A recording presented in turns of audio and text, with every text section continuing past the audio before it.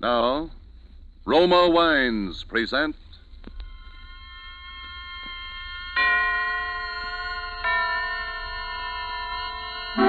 Suspense. This evening, The Dead of the Night, starring Robert Cummings. Suspense is presented for your enjoyment by Roma Wines. That's R-O-M-A, Roma Wines. Those excellent California wines that can add so much pleasantness to the way you live, to your happiness in entertaining guests, to your enjoyment of everyday meals. Yes, right now a glassful would be very pleasant as Roma Wines bring you Suspense.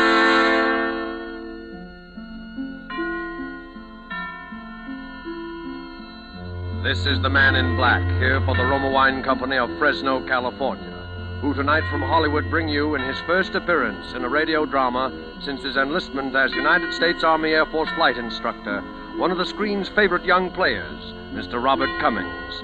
And so with the strange events which befell the young Californian named Jimmy Barton in The Dead of the Night, and with the performance of Robert Cummings, we again hope to keep you in suspense.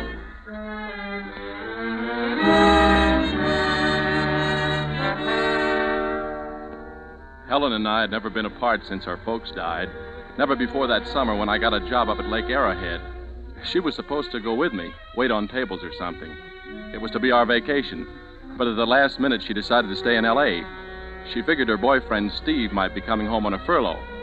I should have known better. My sister was such a kid, but I let her talk me into it. And I left her there alone. That was the beginning of the whole thing. That's when she met him, Phil Armstrong. If I hadn't gone away that summer, I guess Phil would be alive today. All during the time that I was gone, Helen didn't write much, and what letters I did get didn't seem natural. So I was anxious to finish my job and get home. I expected her to be at the bus station, but she wasn't. And when I got to the apartment, I could hear someone moving inside. The door was locked, so I knocked. Helen? Who is it? It's me. Jimmy? Yeah, open the door. Oh, Jimmy. Just a minute. Hi, honey.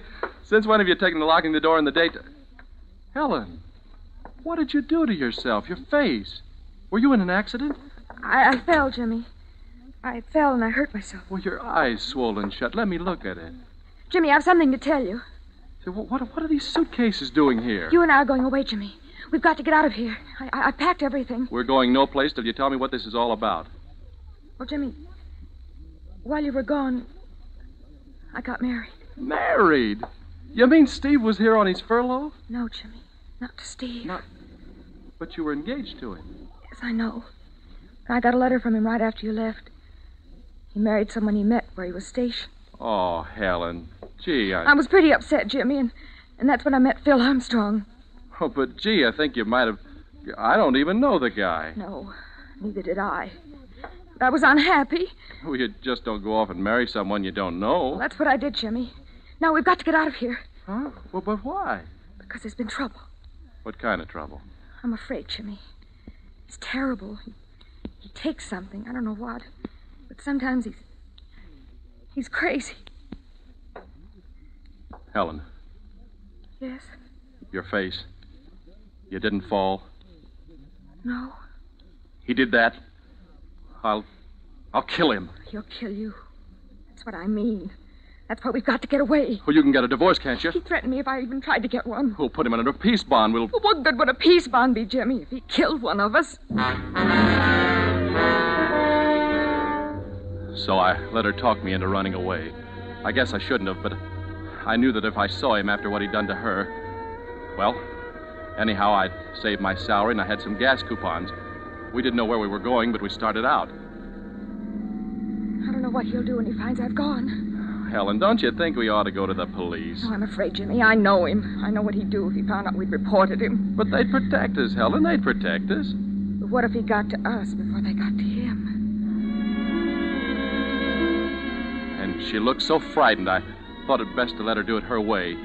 We got to Santa Monica that night, and we stopped at a motel near the water. Well, a week slipped by, and Helen seemed to be forgetting. She didn't jump every time someone knocked at the door, and she began to get a nice tan. I managed to get a job. It was at McGuffey's Potluck Gallery at one of the shooting concessions on the pier. Then one night late, as I came home from work, I heard voices coming from our apartment. I knew who it was, and I knew that from what Helen had told me, it would be foolish for me to go in unarmed. So I ran back to the shooting concession. It didn't take long, but when I got back, the lights were out, and the sound of voices was gone. I tried the door. It was very dark. And then my foot struck something soft and heavy on the floor. I snapped on the switch, and the room was flooded with light, and I looked down into a dead man's face.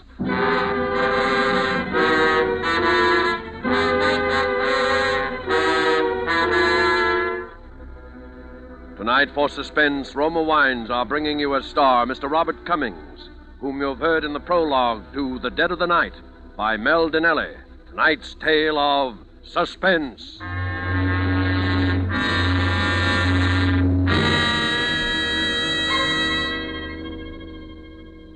Yes, it is true that our own wonderful vineyard country in California produces in Roma wines that discriminating people in many foreign lands esteem as an imported delicacy.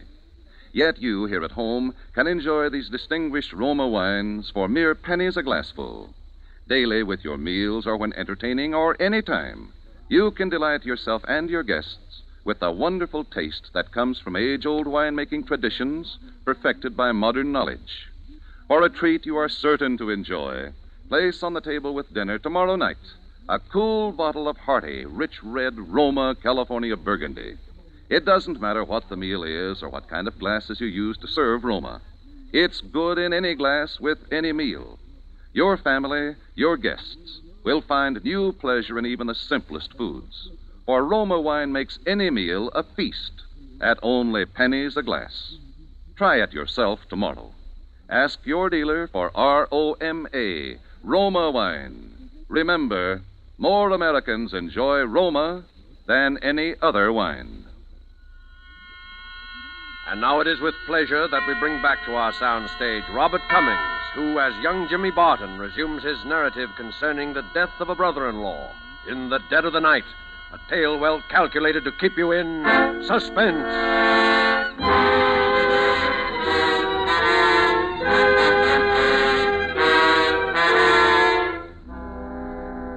It's funny how in the biggest, the most important, the most terrifying moments of your whole life, you remember little tiny insignificant things. I remember that I set my alarm.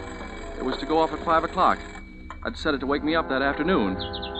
And a bird started to chatter outside as I stood there shivering with cold and terror, looking down at that dead man's face.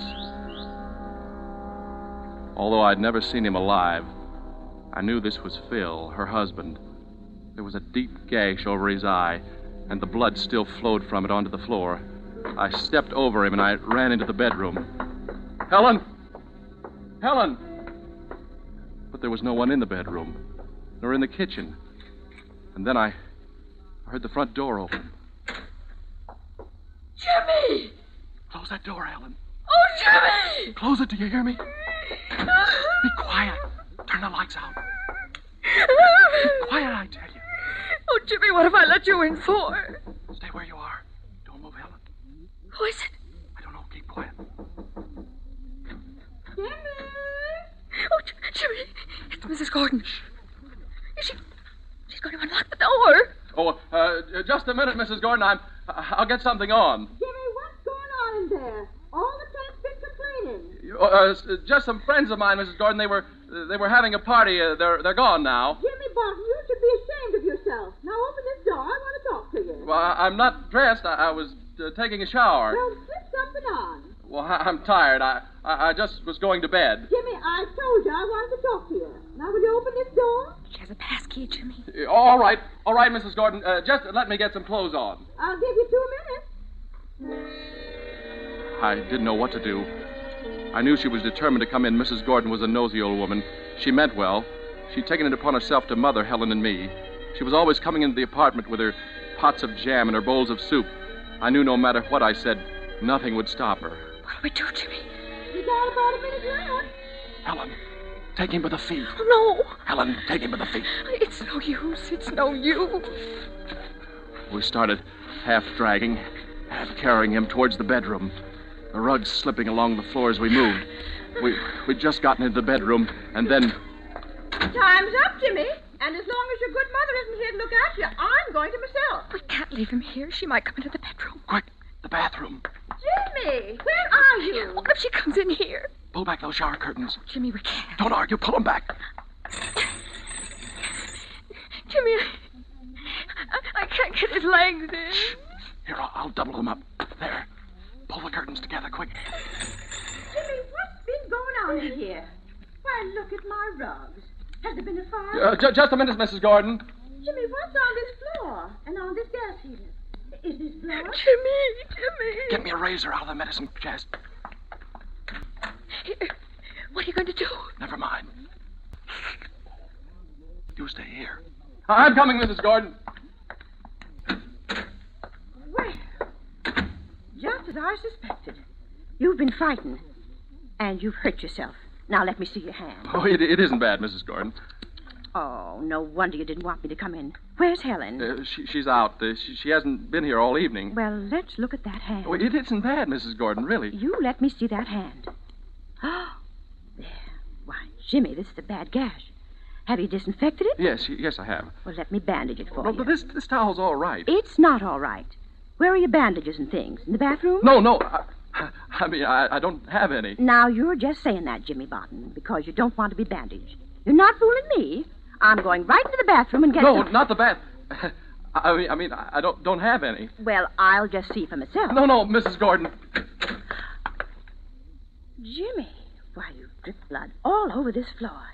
Here, let's look in this medicine closet. Uh-huh. There, I knew it. Here's some tape and some gauze, too. Mrs. Gordon, can't we just do this in the living room? No, we'll do it right here. Now, here's some alcohol. Come on, put your hand over here. We stood there, and she bandaged me, and I kept wondering where Helen had gone. And then I saw the shower curtain move slightly, and I knew. For a moment, I thought Mrs. Gordon had seen it, too. Jimmy, just look at that shower curtain. Yes. Goodness, you've smeared that with blood, too. Well, I'd better clean things up for you before Helen gets home. Why, you'll scare the life out of her. Well, I'll clean it up, Mrs. Gordon. You've done enough. Thanks very much for taking care of this hand. Well, all right. If you don't want me to. Now, you'd better get some sleep. I'll see you in the morning. Good night, Jimmy. Good night, Mrs. Gordon. Oh, Jimmy. Helen. I had to hide someplace. It was terrible. I know. It was the only thing you could do. Jimmy! Yes? Jimmy, I forgot to tell you that I'm having some painting done tomorrow, so you'll have to be out of here early. It's hard enough getting painters these days without making them wait for the tenants to get up, you know. Yeah, all right, Mrs. Gordon. I'll be out first thing in the morning. Mm-hmm. Well, good night. Good night. Now we'll have to get him out of here. Yeah. Where'll we take him? I don't know. I've got to think. Here, Helen, you try and get some rest. Jimmy, let me go to the police. Let me tell them that I did it. Let me tell them what he was. They won't do anything to me. No. You try and rest. What time is it? It's about 6. 6. We've got 2 hours before the painters get here. What are we going to do, Jimmy? Let's see. So there's a car. No one will see us if we take him through the service porch into the garage. And what? I don't know, but that'll get him out of here anyway. I think I can do it alone, Helen. Listen, Jimmy, we're in this mess because of me. I'm going to help you. I'll be ready in a minute. When I went into the bathroom, the shower curtains were standing open. His legs had slipped from their cramped position and they'd pushed themselves into the room. He sat there with his head twisted down and his chin digging into his chest. I took a washcloth and it was awful. I wiped the blood off his face just in case anyone saw us. They might think he was just sick. I tried to lift him, but I slipped, and his head made a hollow sound as it thumped down on the shower floor. Helen helped me get him into the luggage compartment of the car. Where are we going, Jimmy? Helen, won't you please stay in the apartment, please? No, I couldn't. I'm going with you. Helen, haven't you done enough? I'm going with you. Too late now to wish that I hadn't... Where we go? To the pier, the Santa Monica Pier. Beyond the concessions, you can drive a car on the end there.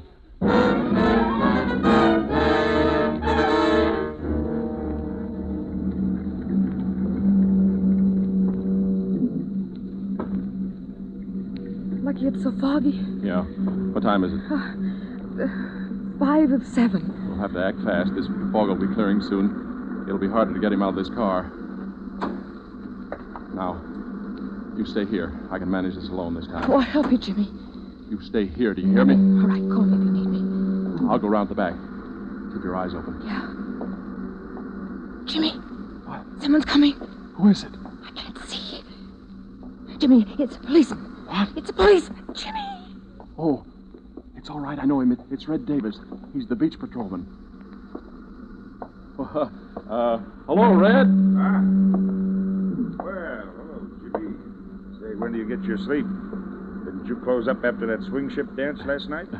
Yeah, Red, but I couldn't seem to remember if I'd locked up the old shooting gallery, so I came over this morning to have a look around. I see.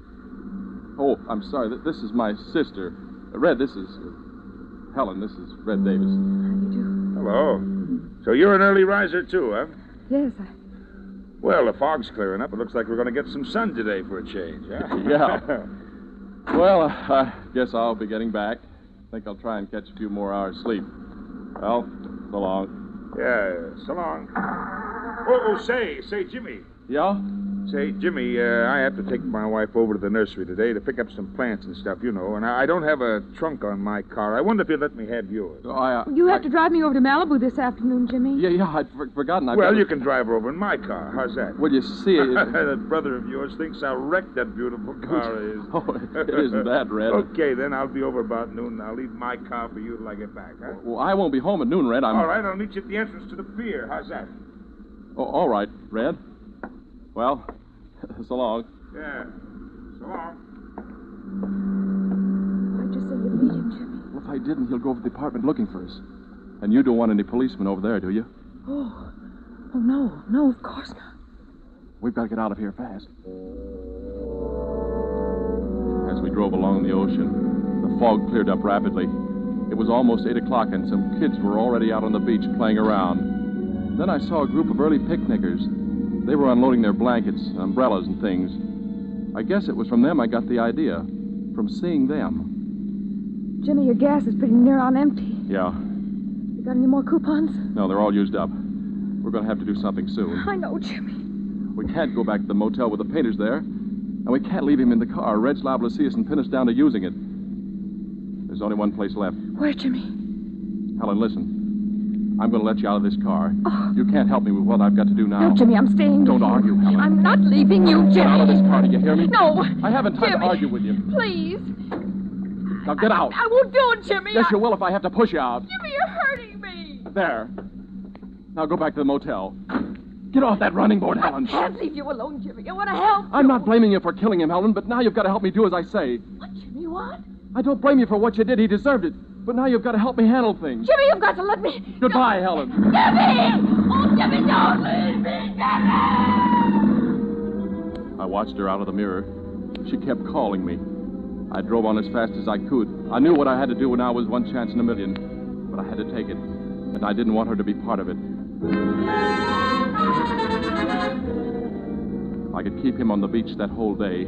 Then maybe I'd be able to get rid of him when night fell. I wanted to drive further along, but I was afraid I'd run out of gas. So I settled for a deserted strip of beach not far from the motel. I had my swimming shorts and a blanket and a towel in the car, and I got out. I looked around carefully, and then I opened the luggage compartment. It was the hardest thing I've ever done in my life, but I started taking his clothes off. I managed to get my shorts onto him. Lucky we were pretty near the same size. And then I closed the door. And I went out onto the beach and I spread my blanket out on the sand. And then I went back for him. When there were no cars in sight, I I carried him over to where I'd spread my blanket, and I placed him onto it face down, with his hands folded over his head, as though he were just sunbathing. Then I spread my towel out a short distance from him, and I laid down on it, and I tried to look relaxed. People didn't start to arrive until about an hour later, and gradually, little groups of sunbathers started to form. He and I, we looked no different from the others. No one paid any attention to us. I was beginning to feel that everything was going to be easy once it was dark again, but... Jimmy! I've been looking all over for you. What? Oh, hello, Mrs. Gordon. Where's Helen? Isn't she in the apartment? No. What time did you go out this morning? Well, I couldn't sleep. Well, didn't Helen come in at all last night? Oh, yes, she did, but she left early, too. Said she was going into Los Angeles. Oh, my. I was so worried about her. Well, the painters came, Jimmy, and everything's a mess. I think I'll sit down here with you a while. You're not with anyone, are you? No, I'm not. Goodness, I wish I'd brought along some oil. Looks like it's going to be a hot day. You know, these days that start off foggy are very deceiving. Yeah, they are. This is a real treat for me, Jimmy. I never get out on the beach. Think I'll have a nice day of rest for a change. Later we can get some sandwiches. The treat's on me. Well, Mrs. Gordon, no, I hadn't planned on spending the day at the beach. Oh, it'll be good for you, Jimmy. Not healthy for a boy your age to be working all night and sleeping all day. But, Mrs. Gordon, you see, Jimmy, do you know that man over there? Which one? Why, that one right there.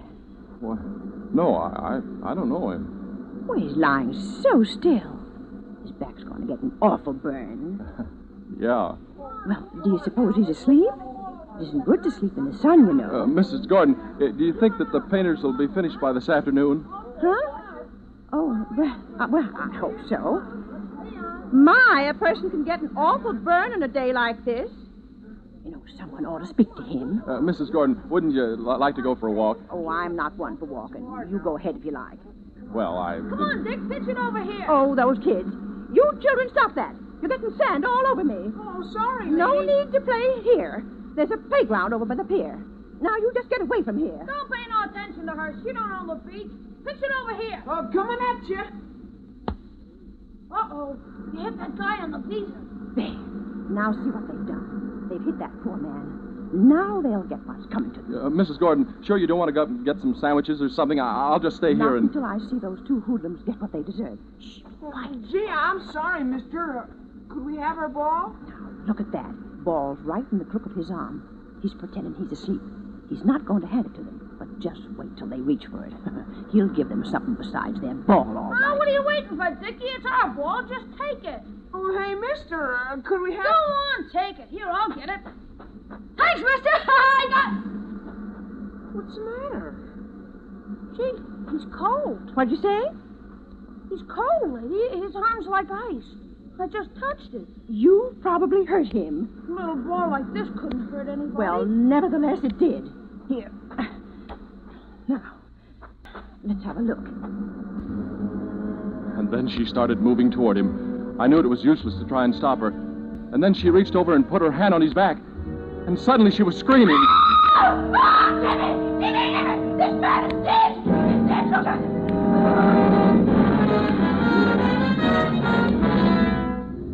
Before long, there was a crowd of people around us, and someone called the police.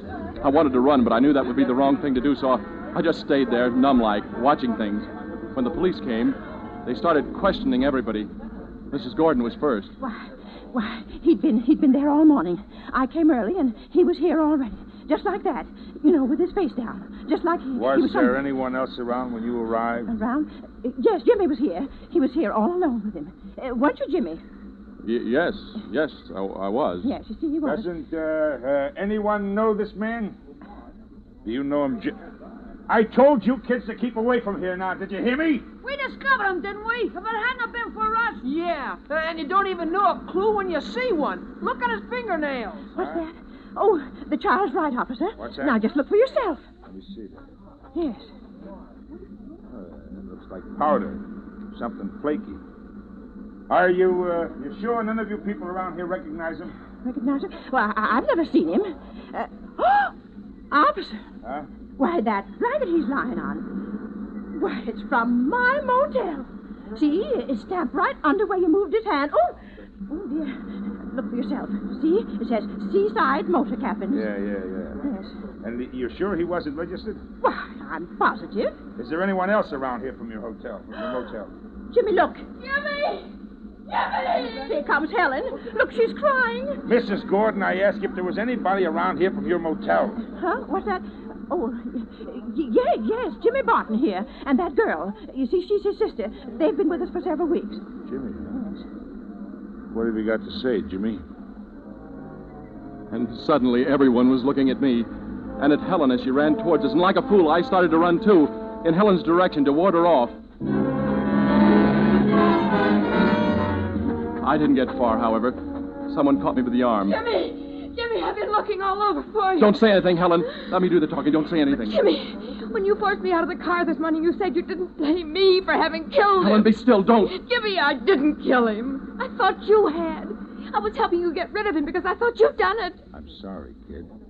Helen, are you telling the truth? I swear it, Jimmy. Phil and I were quarreling. He'd been taking something again. He was like crazy. This guy, Phil? And I knew there'd be trouble when you came home from work. So I got out the back way and I went looking for you on the pier. When I couldn't find you, I went back to the motel and I found him on the floor. I thought you... But, Helen, why didn't you say so? You didn't give me a chance, Jimmy. You just took it for granted that I did it. But who did kill him, Helen? That's what I'm trying to tell you. Nobody killed him. What are you talking about? I went to the motel a while ago to wait for you. While I was there, I remembered about Phil last night. How strangely he'd acted, and how he hadn't been able to walk straight, and how he'd almost fallen several times while we were quarreling. And then I saw the gas heater, Jimmy. There was a sharp edge on the top of it with blood on it. He must have fallen. He must have. Oh, but Helen, we've no way of proving that. There was something else, Jimmy. Yeah, what? The wall above the heater was scratched, as though someone had clutched at it to save himself from falling. There might be fingerprints. There might be. Oh, no, that's no... Wait a minute. Plaster! Hey, Red!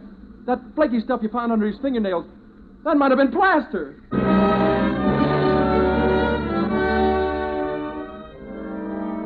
And it was. Well, that's about it. Everything checked back at the motel, and the autopsy showed he was full of dope. But I guess it was really Mrs. Gordon who saved our necks for us. Besides talking so loud and so long that they'd probably acquitted us just to get rid of us, she did dig up a witness who'd heard Helen and Phil quarreling and who'd seen Helen leave alone after he'd threatened her. Well, everything's all right now. Helen and I are beginning to forget. But it's Mrs. Gordon who's making quite a nuisance of herself on the beach these days as she goes along poking all the sunbathers and asking if they're sure they're all right.